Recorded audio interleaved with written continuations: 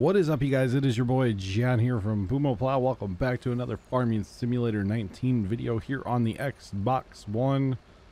I appreciate you guys clicking on the video. How's it going? Welcome in.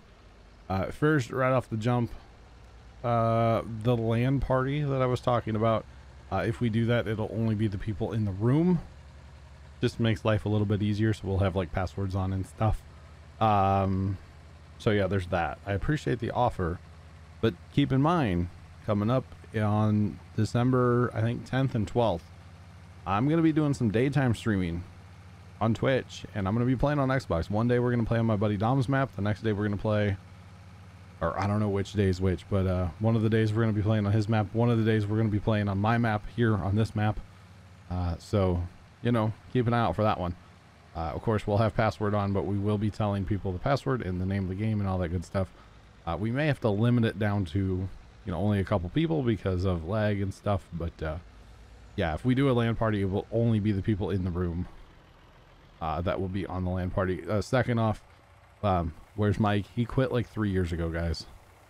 It's been a long time. He quit. He doesn't want anything to do with Puma Plow or internet life or any of that stuff anymore, so there you go. It comes up way too often, but he quit. He quit. Flat out, he quit. That's it. That's all there is to it, guys, okay? So what we're doing, guys, today. Oh, and Rob, I appreciate you very much, sir. I'm just going to throw that out there. I appreciate you, buddy. What we're going to do, guys, we're going to sell some soybeans. We need to get some money together to rent that forage harvester. Now, I think I said this video we were going to be forage harvesting. Yeah, not so much. And I'll show you why. He is still fertilizing. He is still fertilizing our field, so I just didn't get it done. I apologize for that, but hey, it's planted. It's there. I mean, you can see it's corn. It's there, so it just needs to be fertilized. So that's what we're working on. That's what we're working on. Sorry, I thought I heard noise in my house. So I wanted to stop and listen for that. But, yeah. So, yeah, we're going to haul grain and probably pick up some grass. And if we can't, or if our storage is full, we'll probably just sell. Today's kind of about making money. I mean, we made $199,000 off that trailer. So, you know, there's that. Our soybeans are worth some good money right now. So that's what we're going to do. We're probably going to run grain until we're out, or pretty much out of everything that we have. We do have a couple. We have soybean and something else. Oat, maybe? Canola? Something. We have, I think, canola. I think it's canola. So we have a couple different things we need to sell today. And then pick up this grass that has been raked up. So need to get it rolling here as well. But I do appreciate you guys clicking on the video, leaving those comments in the last one. Thank you guys for that. It's always awesome.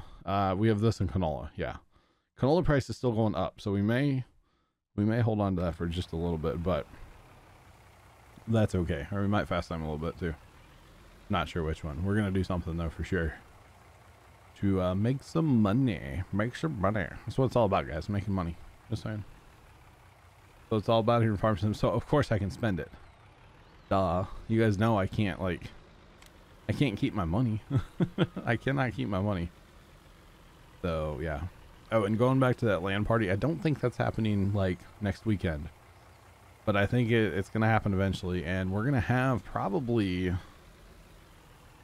I don't know, 4 or 5 of us playing, so like that's pretty much a full game anyway.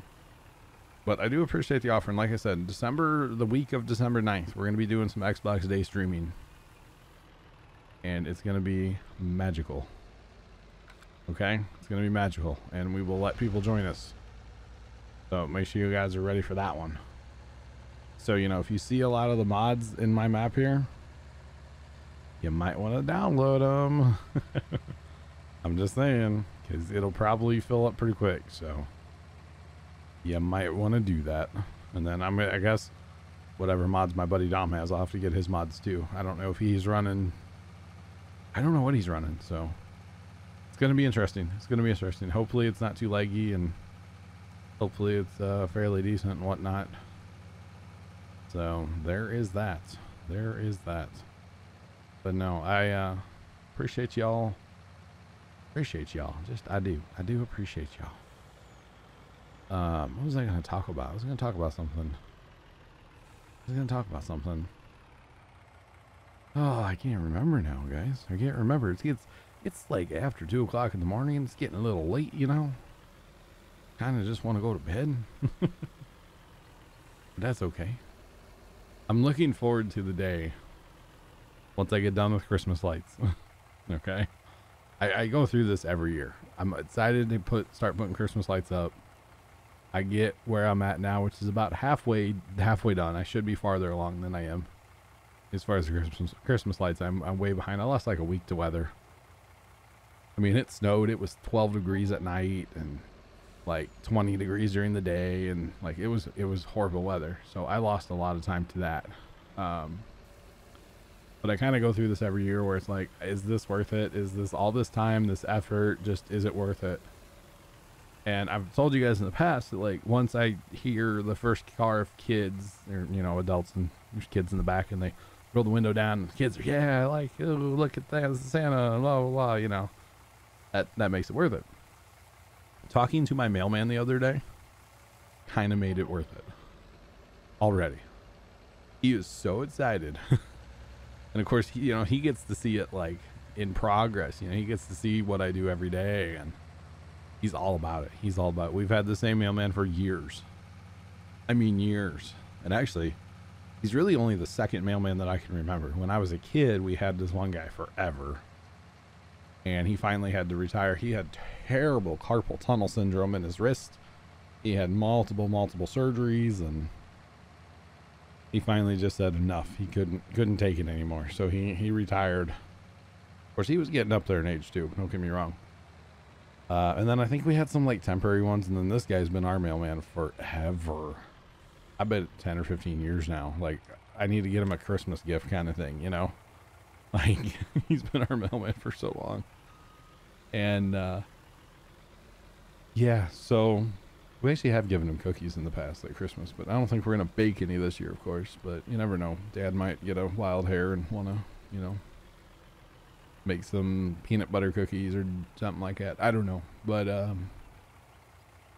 yeah, so I talked to him on, I guess it was Saturday. I was out there, and was that Saturday? No, it had to have been Friday, because I was at the farm all day on Saturday. But he was like, he's really into it. He's so excited. He's like, man, I just can't wait. I just can't wait. You're the best house on my route as far as like Christmas lights. Like, I just can't wait to see it all done, and what's new this year, and what are you doing? And it was fun. It was a really good conversation with my mailman, and it kind of just made it worth it. So I like when there's people that are just, you know, that into my lights. They're just all about it. And where are we even taking this? I don't even know. I really should hold on to this. I really should, but I'm going to go ahead and let it go. I'm going to let it go, chat. Let it go. Tell you what we're going to do. We're going to cheat a little bit. Let it go. Come on, truck. I know you really don't like a full load. Once he gets going, though, it's like he's got to shift into second gear. It's like once we get going, it'll roll just fine. I've noticed that with this truck. It just does not like a full. We may not be able to get going here. 1 mile an hour. Come on now. Don't make an idiot out of me, because like I've done this before, obviously. Come on. Get it. Get it. I'm telling you, it's like he's got a shift. It's like that low gear is just not quite low enough type thing. Second gear is just like a little bit better. And then boom, once you hit like 14, you're gone. I mean, in a slow fashion. I don't think I want to put another trailer behind this thing. I really don't think I want to do that. But, you know, once you get going, you're going. You know, we're going to, I don't know if we'll hit top speed, but we're cruising right along now, you know. It's kind of amazing like that. But yeah, I go through this every year where it's just like, I just don't know. the money, the time, the effort, the sweat, the blood, the not so many tears, but you know, it's gonna be worth it when I get to stand in the street and just look at all. I don't quite know if I'm gonna. Oh, why am I selling? No. I don't quite know if I'm gonna hit 20,000 lights like I wanted to. But I am gonna hit. I'm gonna hit quite a bit. So I was hoping to hit 20,000, but like replacing all the lights on the deer, I'm actually going down in my number of lights a little bit. I was hoping to buy a whole bunch of white lights with green wires, kind of like the C7s or C9 LED, a little bit bigger bulb. And I was gonna put like a lot in my first tree, because that's the thing, you know, Mom said last year when all the lights turned on, she's like, that first tree could use some white lights. So I was gonna put like, you know, 5,000 or so lights in that one tree alone. But doing the snowman project and other stuff, I just kind of have to calm down a little bit. So but yeah, I bought a whole bunch of lights to replace the lights on my deer. I was talking about that in the Madison County video earlier, but got a whole bunch of lights coming for that, just to replace basically the lights that I lost because they just don't work anymore. A couple of those deer took headers at the farm. They were hanging for the flood, and a couple of them took like a header. So there is that. So I mean, it is what it is, kind of, you know. It's not really anybody's fault. I mean, we should have gotten down a lot sooner than we should have even checked on them a lot sooner than we did. We just didn't really think to go after the flood and get them down, you know. Plus, there was actually a threat of kind of a secondary flood. But luckily it didn't happen, and luckily our levee was actually still intact as well. Of course, it's not much of a levee. It's only a few feet tall, but it didn't wash out, you know, so that's actually a really good thing. So at least that's what they tell us, that it didn't wash out. I don't actually know. Okay, he's still hired down there, so he's still fertilizing, which is fine, guys, totally fine. But yeah, so we should have gone in there a lot sooner and checked on the deer and, you know, gotten them down. Once we figured out that they had three of them had fallen, of course we went in and took the rest of them down immediately. So there's that. But it's one of those things. Such is life. Some of those lights on those deers are probably 10 years old or better, so I'm not really like upset about them breaking, you know, or just not working anymore. They were all incandescent, white on white. So like I said, I'm not upset that it's a lot of work to replace all those, you know. But I'm probably going to be putting a lot less lights per deer because I'm not using incandescent. I'm going with LED, so they're way brighter, way better looking. So you just don't need as many. So, yeah. I ordered somewhere around like 2,000 lights. But I have several deer and 2 snowmen things I have to cover. So there's that. And it may not be enough. I'm not sure. It actually might not be enough. So if it's not, I will get more coming. And, you know, I have to take care of the things that I have. Gotta keep them rolling, you know. So when you do a big display like I do, you eat lights basically. When you do, you know, last year was about 15,000. It just happens, you know, you're going to eat lights. There's nothing you can do about it. So there is that. And then not to mention wiring them, plugging them all in. That's another like 2-day project. Has at least 2 days. So that's kind of a nightmare, honestly, in a way, but it's not bad. I've got what do I have? 3 big tubs of extension cords now, something like that. And you guys might be saying, "Oh my God, that's so much money." It's like, well, it is. Don't get me wrong, but it's one of those things we've accumulated over so many years. I have extension cords that, you know, I bought 15 years ago when I started doing lights, or 10 years ago when I started doing lights bigger. Even 5 years ago when I went bigger, you know. The bigger you go, of course, the more cords you're going to need, but if you buy them little by little, or, you know, you buy the green Christmas, like splitters, you know, the outdoor splitters, you buy those after Christmas, and you can save a lot of money on them. So that's how I've done a lot of my display over the years, is buying stuff after Christmas. I think this year's the most stuff I've ever bought before Christmas. The lights that I got for replacing the deer, and then the lights I bought for making the snowman project, those are all brand new before Christmas. So unfortunately, yeah, I did have to pay full price. I would like to kind of get a little more serious this year, and in fact last year I know we didn't go out and shop after Christmas. Mom was very ill at the time, had actually just gotten out of the hospital Christmas Day last year.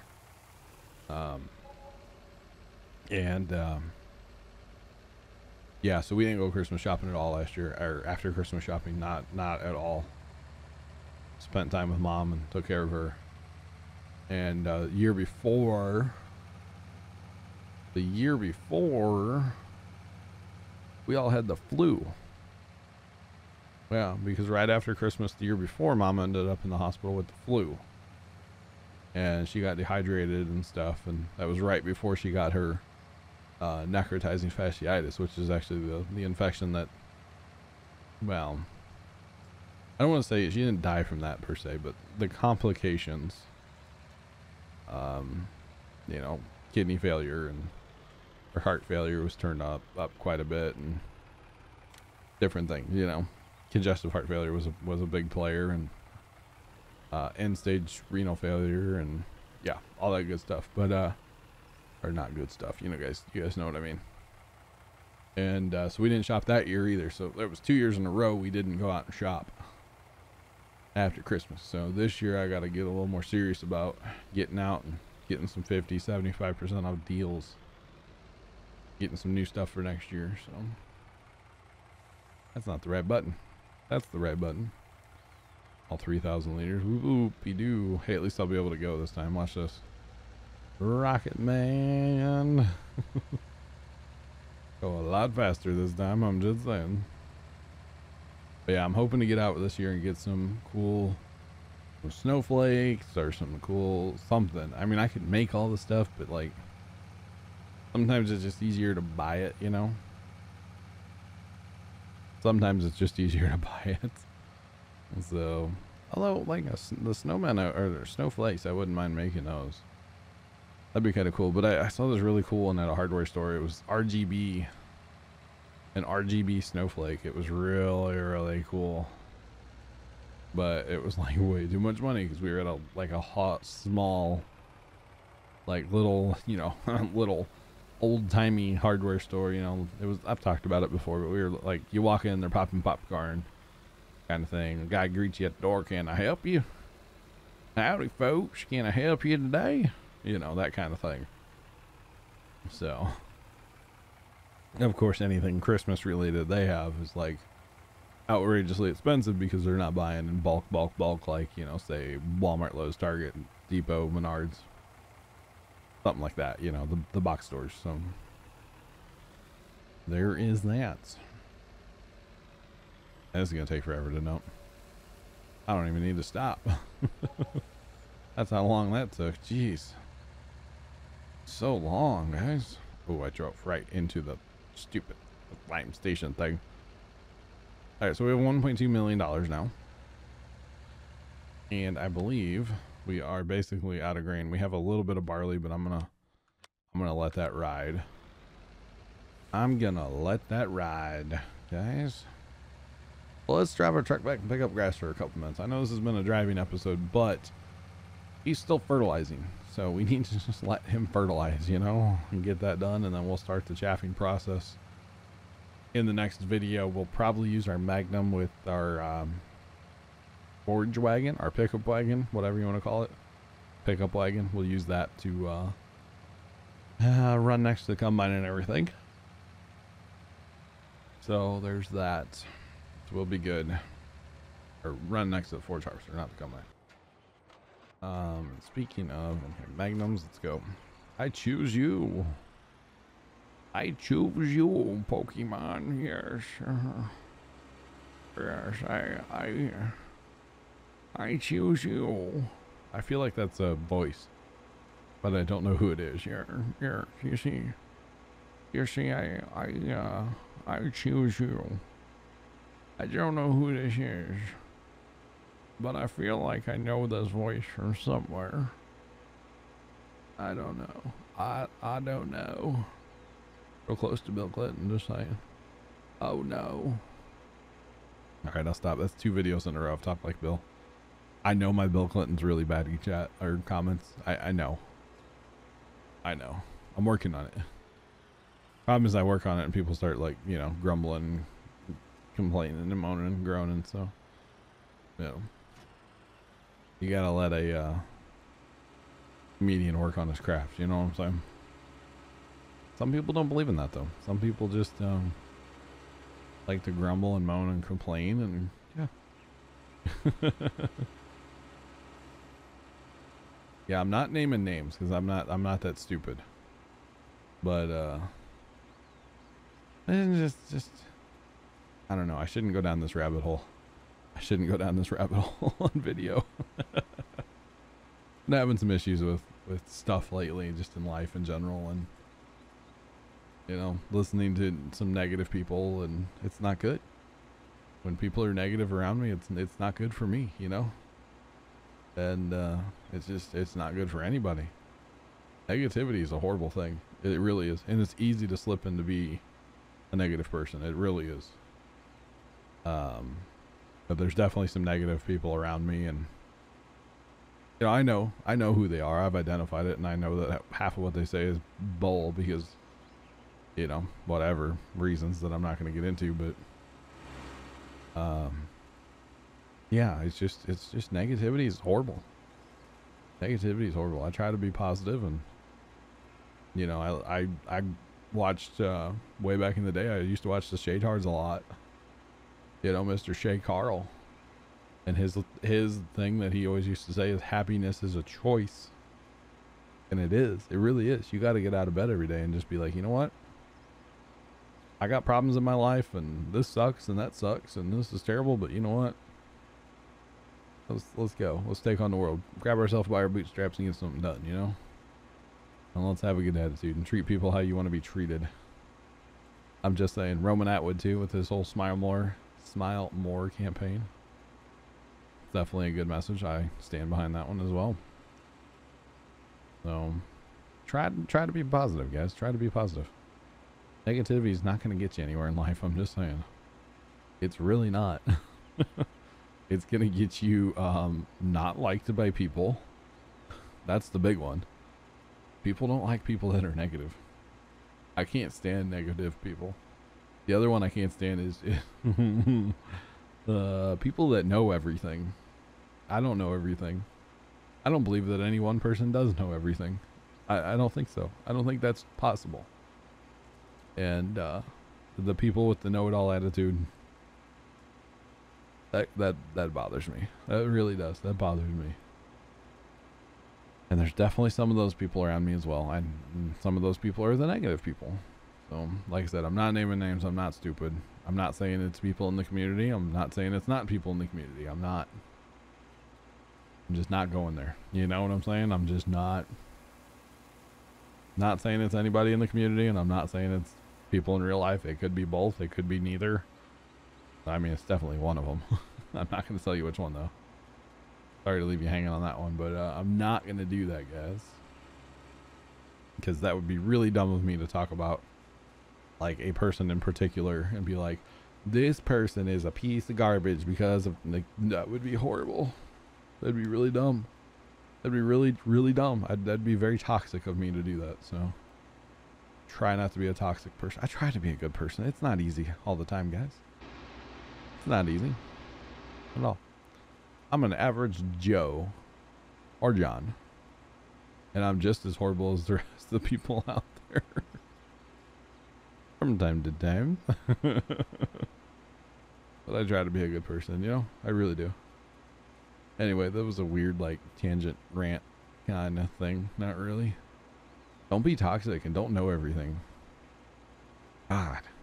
The know-it-all attitude will lose you friends, too. I'm just saying. Or make you not want to, or it'll make people not want to be around you. That whole, I know everything. Yeah. You know, sometimes it is okay. And like I said, I'm not calling out anybody in particular. I'm not saying they're part of this community. Could be somebody in real life, and I know a person in real life that's like this, but I'm not naming names. Sometimes it's okay just to grit your teeth and be like, yeah, you are right, even if the person, you know, they're wrong about something. Just, it's okay sometimes. You don't have to always be right. And the other one is the oh, let's say the spitting contest. It's not, it's the other thing, pissing contest. I said it, okay? No matter what, you've done something bigger, better, you know, harder, whatever. Insert the whatever you're talking about. You know, if I say, oh, I went to Little Caesars and I got a pizza. Well, I went and got 2. All right, cool. Good for you. Do I care? You know, like, why do we have to compare everything that everybody does? That's my thing, you know? Or be like, oh, what would be another one? What would be another one?